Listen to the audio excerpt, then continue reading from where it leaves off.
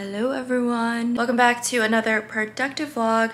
It's been a hot minute since we've done one of these, and today is Saturday, so I'm planning to do like a hardcore apartment reset, which entails some cleaning, some organizing. I also have a task that I need to run outside of the house, so we're gonna do that as well. I will leave the to-do list right here, and with that, let's get started with the video.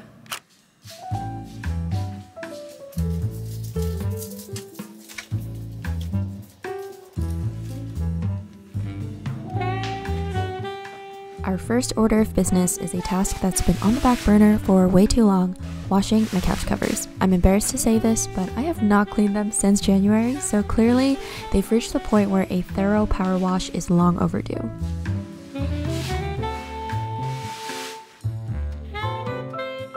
Since I'm tackling heavier fabrics today, I also threw in my bed sheets and towels into the mix. Efficiency at its finest.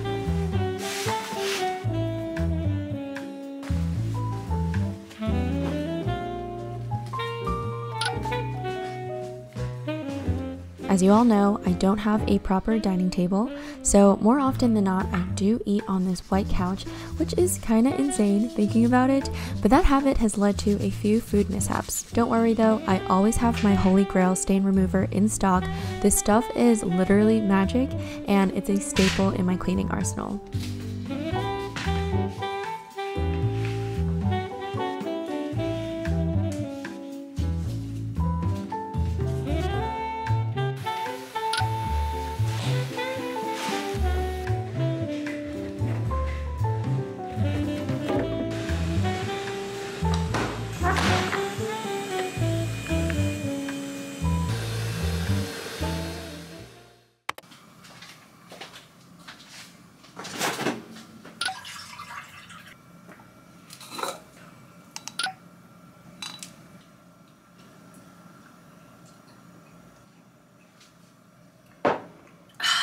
So you've heard me talk about Seep before, and I'm super excited to be partnering with them again for this video. I've been taking their DS-01 Daily Symbiotic every single day without fail for the past 2 months, and I have definitely felt improvements in my health. It's a 2-in-1 prebiotic and probiotic, and it's formulated with 24 clinically and scientifically studied strands for whole body benefits. It's a product rooted in science, and I love being able to support my gut, heart, and skin health just by taking 2 capsules a day. And today I just happened to run out, so I did order my refillables. I love that Seed is environmentally cautious and proactive because your monthly refill comes in a home compostable bio-based pouch that keeps oxygen and moisture out while being planet safe. If you're interested in checking them out, make sure to click the link down below in my description box, and you can use my code JuliaFaye for 20% off.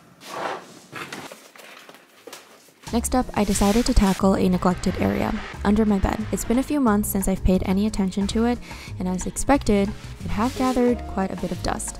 Living here for 9 months now, I've come to realize that storage space is becoming a valuable commodity. To make room for potential future purchases, I needed to optimize how I store my belongings.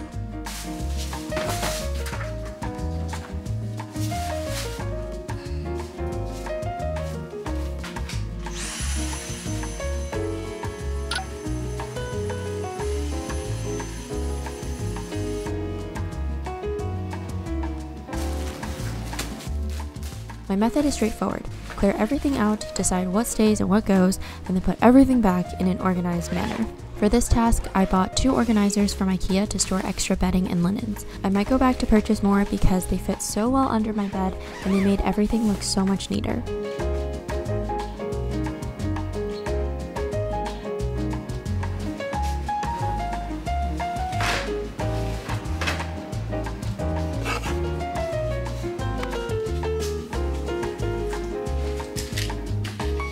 With a solid hour and a half to kill as I waited for my laundry to dry, I decided to quickly meet my friend Yuen uptown at Hudson Yards. We wanted to get our bags inspected and fixed at a leather repair store. Earlier this year, I purchased a pre-loved Chanel bag, and it arrived with its straps already showing significant signs of wear. Between my frequent travels and the bag's consistent use, these straps took quite the beating. I also had the intention of getting them fixed, but it wasn't until the leather on the straps literally started peeling off that I felt impelled to seek a professional touch-up. The repair costs were a bit more than I expected, but definitely worth it because I got this bag at a very good price.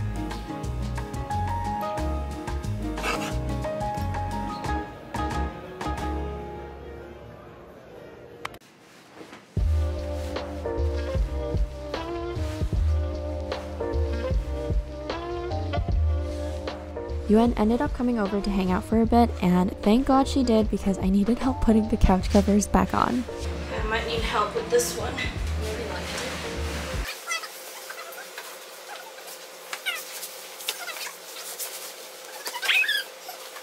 This took forever, but we finally did it. Seriously, the hassle of putting the covers back on is a big reason as to why I wash them so infrequently. But yeah, all the stains came off and it smelled so fresh, and now I have clean couch covers.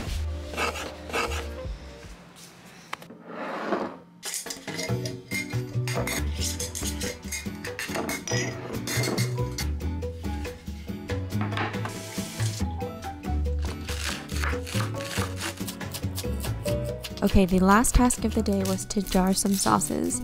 I found this delicious recipe on TikTok one day, tried it out, and have become literally addicted to it ever since.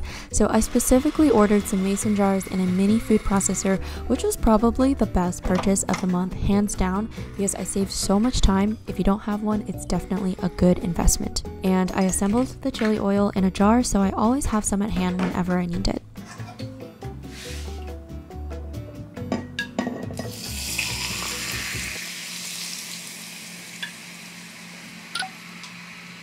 Yeah, FYI, I guess heated oil bubbles up if you pour it too fast, so be careful, don't be like me.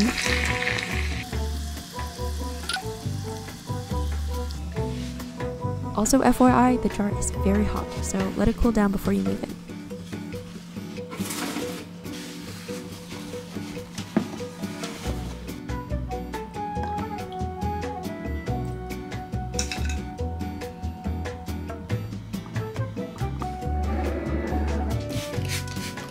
After cleaning up the huge oily mess that I made, I began making the second sauce, dipping fish sauce. I actually didn't realize how much Vietnamese food I cooked until I kept making small batches of this dipping sauce, and it got kind of annoying, so I learned from my mom, just make a big jar and store it. I also got this recipe from her, and it's the type of recipe that's like, your ancestors will tell you when to stop. So no accurate measurements were written down unfortunately, but I'll try to link a similar recipe for you all down below. I like mine a little bit spicy, so I added in some Thai chili peppers, put on the lid, and the two sauces are complete. I also purposefully minced extra garlic so that I can score and store it in my freezer for later use. Another great hack that I learned on the internet.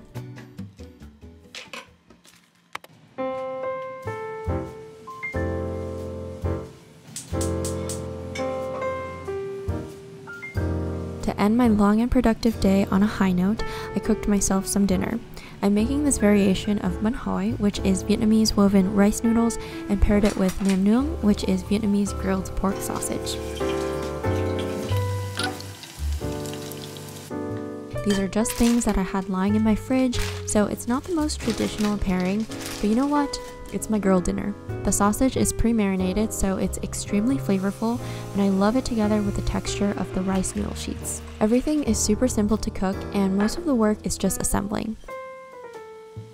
I added a bed of salad to add some greens into the mix, fried 2 spring rolls, found some basil in my fridge, and garnished with some cucumbers.